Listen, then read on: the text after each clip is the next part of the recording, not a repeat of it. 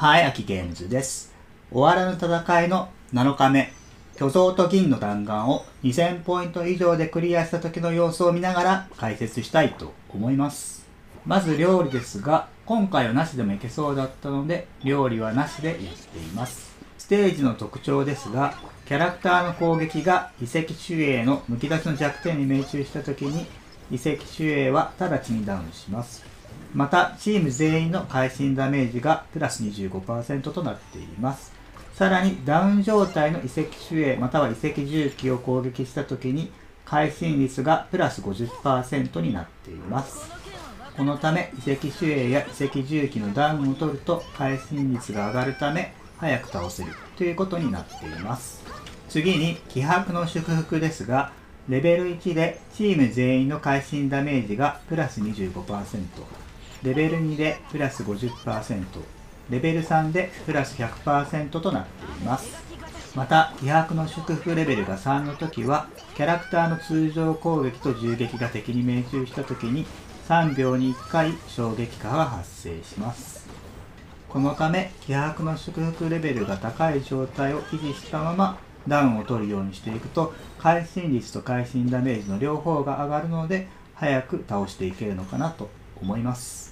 次にパーティーですが、クレイ、ベネット、ユクアキ、ディオナの4人で戦っています。クレイとベネットの炎元素共鳴で攻撃力がプラス 25% になっています。ユクアキは水元素を付与して、クレイとベネットの炎攻撃と合わせて蒸発反応を起こすために入れています。ディオナはシールドを張りながら自分を守りつつ、遺跡守衛の弱点を狙ってダウン取る役として入れています。また、ディオナの氷元素と水元素で凍結反応、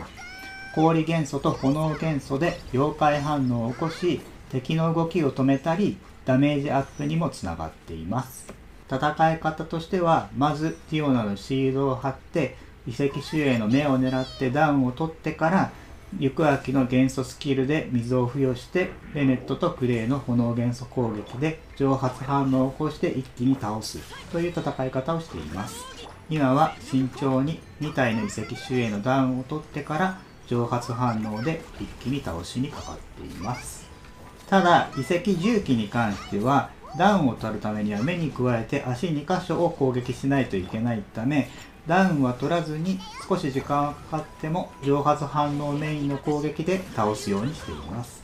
今はたまたまディオナの元素爆発と噛み合ったので凍結からの溶解反応も起こっていますが、基本は蒸発反応で倒しています。残り30秒で1905ポイントと、あと1体遺跡守衛を倒せば2000ポイントを超えるといった状況です。気迫版に関しては敵を倒した後、次の敵が出てくるまでの待ち時間の間に何個か出てくるので、それを壊しているだけでもレベル3は維持できるのかなと思います。最後も今までと同じようにダウンからの蒸発反応メインの攻撃で残り6秒で2000ポイントを超えています。この動画を見た方も2000ポイントをクリアできると嬉しいです。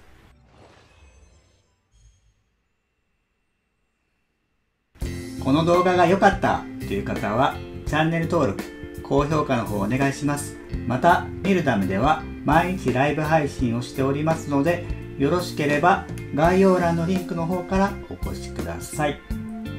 では。